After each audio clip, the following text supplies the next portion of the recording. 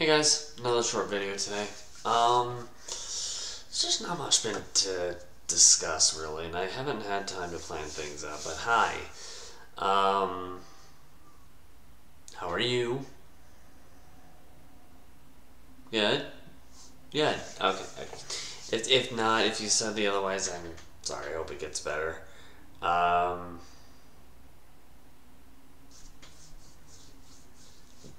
yeah, there's literally been nothing going on. I guess I could talk about how busy work was, not today, but yesterday. Oh my gosh. My feet right now are killing me because of how much we were moving around yesterday. And I worked today, so that it was a lot calmer today than it was yesterday, but even still, put it in perspective this way, it made me wonder if there was like some kind of party that all of the coworkers of mine and I were unaware of. It was kind of,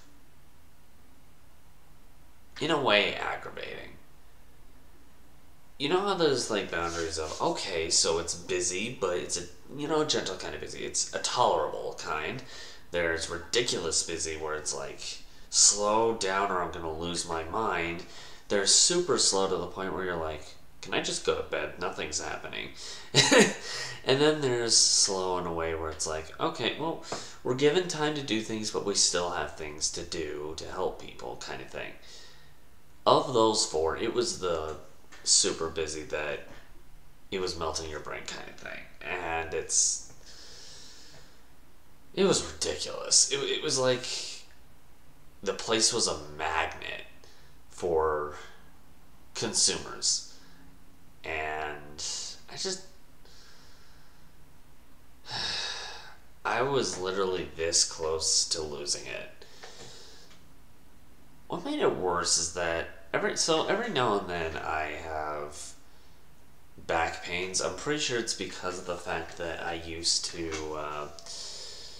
slouch a lot in high school, so up to this point, it kind of led to the point where it affected my back as a 20-year-old, which is not really a surprise.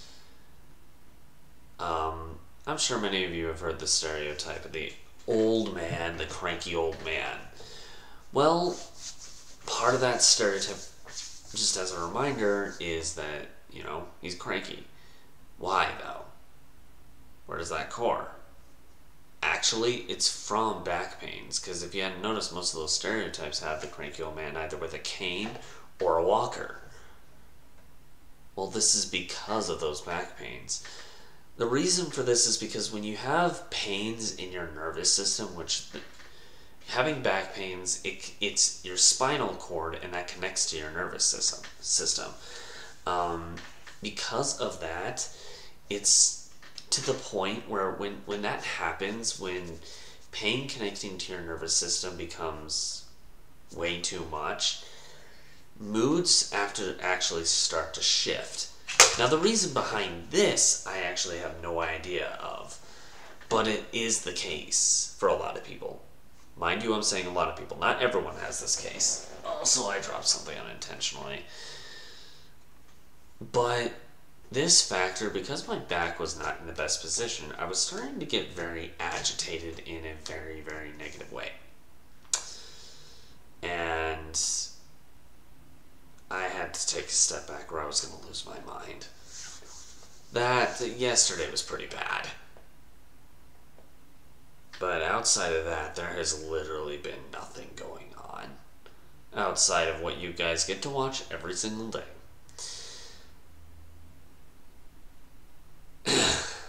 Anyway, I'm gonna head off.